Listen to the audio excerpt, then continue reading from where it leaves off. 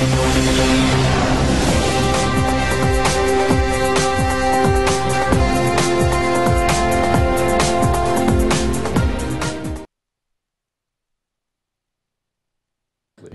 up on Louisiana Focus, one of the largest criminal industries in our nation has made a home here in Acadiana. We'll have a story about the fight to stop it. An exciting new sport is coming to UL, but not the kind that uses a ball or a net. Plus, college students are deciding which way to go in their college career. These stories and more are up next on Louisiana Focus.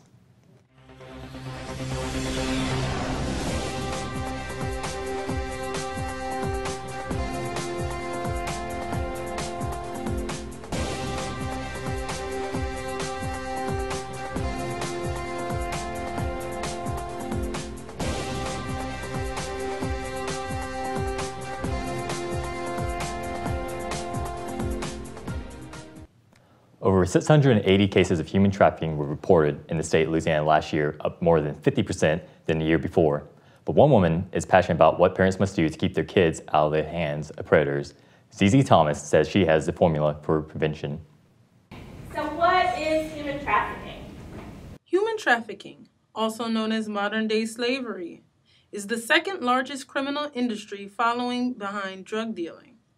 Human trafficking earns over $150 billion a year, and $99 billion of those dollars comes from sexual exploitation. Over 500 cases of human trafficking has been reported in the state of Louisiana. Because of I-10 and I-49, human trafficking is not a stranger to the Lafayette area, and more than half of these cases involve runaway minors. They're more susceptible. So when we talk about high-risk population, we also talk about that runaway community. 70 to 90% of child victims will be re-victimized. Teresa Leday is a sexual assault response team coordinator at Hearts of Hope in Lafayette, Louisiana. Leday's passion to end human trafficking has led her to educate people on how to identify human trafficking victims. I'm Zandria Thomas for Louisiana Focus.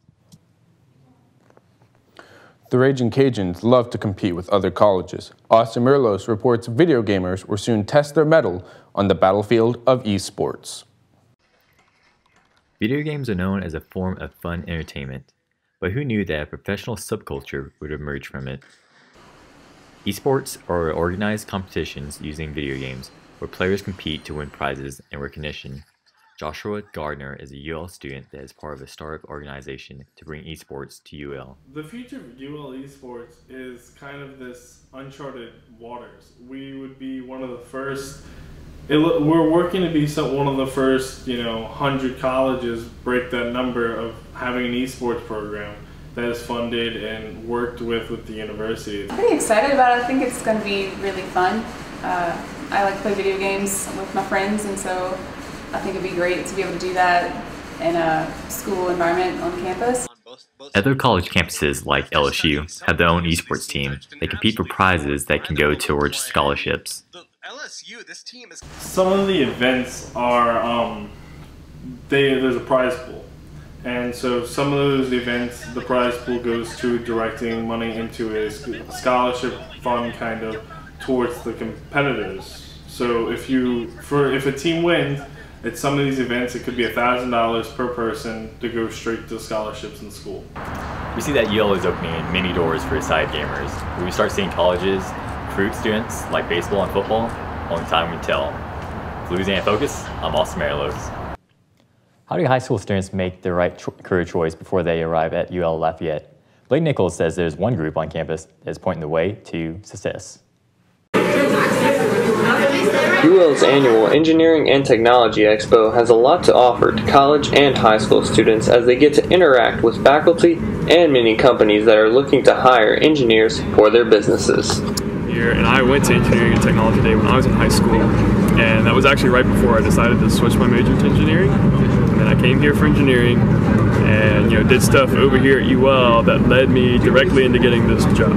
So. UL plays a large role in the future of engineering students, giving them an idea of careers available in today's society and allowing them to compete with some of the other elite engineering programs around the country.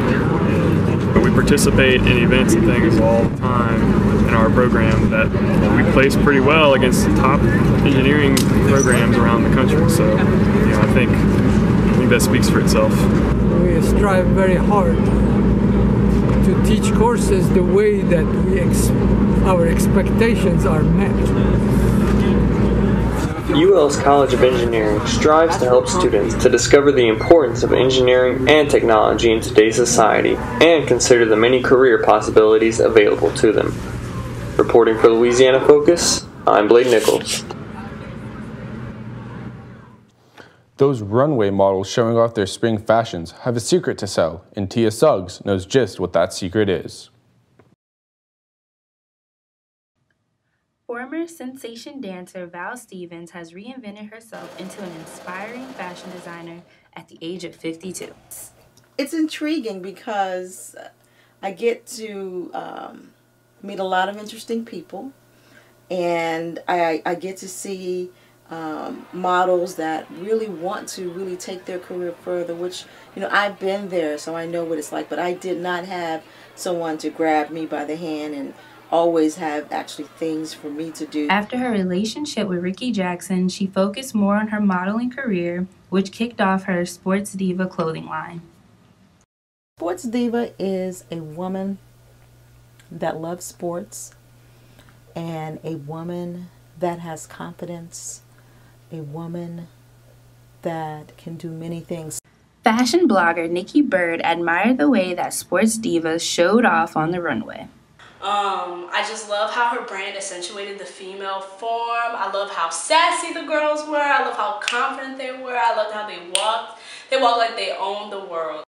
Val Stevens also has her own day fashion show on September 22nd, 2018 at the Four Columns.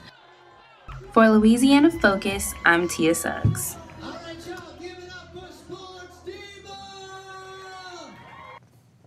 That's all the time we have for Louisiana Focus. Our producer is Troy Brashear. And our director is Jasmine Tillery. Our faculty advisor is Dr. Bill Davey. I'm Asa Grimsley. And I'm Austin Marilos. We'll see you next week on Louisiana Focus.